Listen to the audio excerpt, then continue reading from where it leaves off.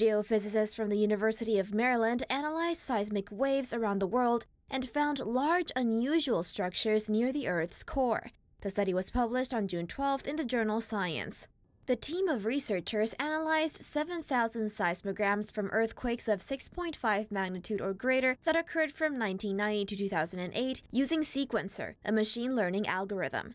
They specifically searched for echoes of seismic waves known as shear waves or S waves beneath the Pacific Ocean Basin.